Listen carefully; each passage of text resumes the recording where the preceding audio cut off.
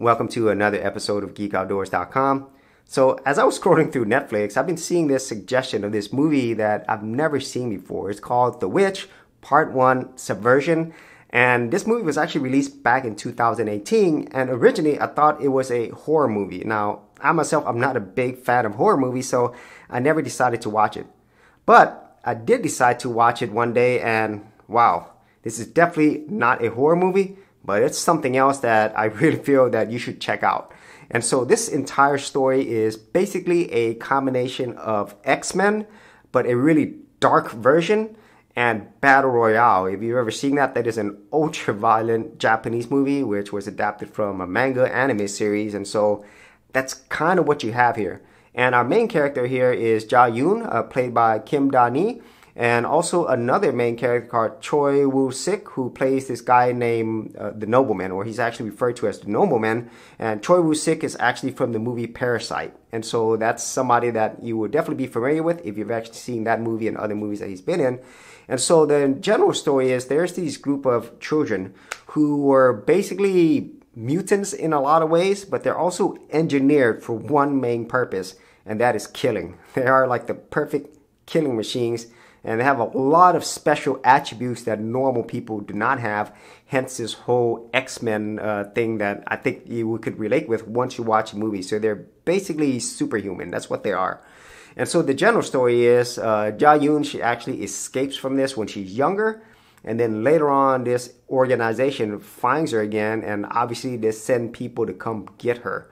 And that's the very simple premise of it. Now, getting into things that I absolutely love about this film is the action. Man, there's like 2 hours and 5 minutes. But whenever the action comes, which is like basically midway through the movie, it is just brutal. It's just very interesting. And overall, it's just awesome action. The stuff that they do here, it's really what I enjoy. I enjoy action movies anyway, but I also enjoy fantasy, sci-fi, comic book movies.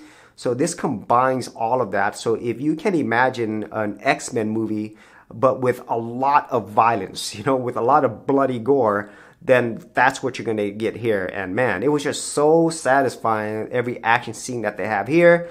And all the action that was shot, it was very well done. I could see what's going on.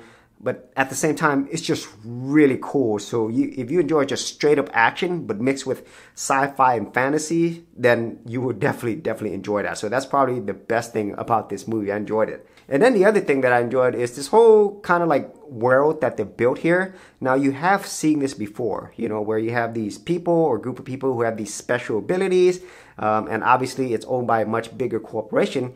But I really feel the way in which it was told, especially with our main character, Ja-yoon, I found it very interesting, and the fact that this is told in a very violent manner, you don't get a lot of that filtering that you would get if it was more like a PG-13 movie. And so the characters here, they were able to, go all out, and it really serves the story. And as you're watching this, Ja-yoon, she changes, over time, or maybe your perception of her changed. And there were some twists and turns there that I didn't really see coming. But when they did, it really changed how I thought about Ja-yoon and some of the other characters as well.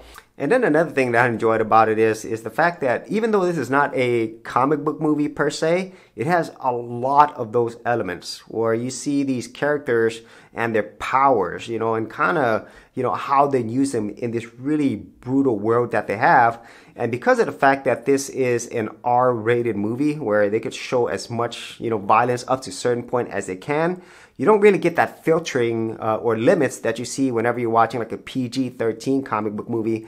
And at the same time, these characters are not good. Basically there's really like this dark side of them. There's not really a good and a bad guy, or bad people. They're just really dark people, and so that is something that I really appreciated. And whenever you start to see these characters, especially Ja-yoon, developing who they really are or who they might be, then that's something that I found really interesting, because then it really helps to build and support this entire world of this very dark, gritty, violent world. And you kind of see why that they are the way they are, not just because they have these powers, but the world that they live in, it kind of requires it. And so that is another thing that I enjoyed. And so that's overall my thoughts on the best parts of The Witch Part 1 Subversion. There is just a lot of action. I love the fact that they combine this fantasy element along with the whole comic book field. And at the same time, it being ultra violent, having an R rating, it really helps serves the characters and the story. For serious YouTubers, check out TubeBuddy, the premier tool news at geekoutdoors.com. Get more done today by checking out the affiliate link in the description area below.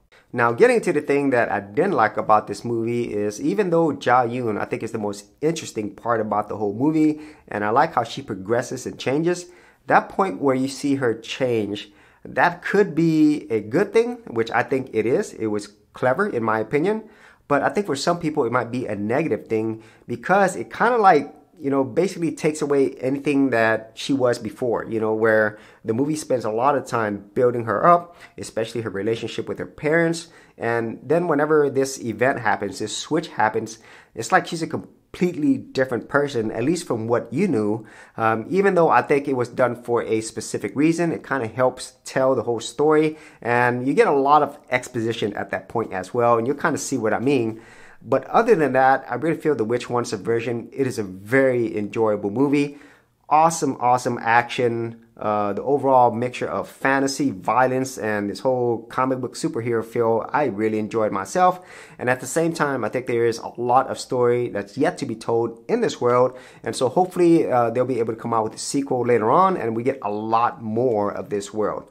And so if you actually have seen this and you had any thoughts on The Witch 1 Subversion, be sure to leave that in the comments area below. And if you want to see any of my other Korean film or show reviews, I do have an entire playlist. I'll leave that in the description area as well. So as always, if you did get value out of these videos, be sure to share, like, and subscribe.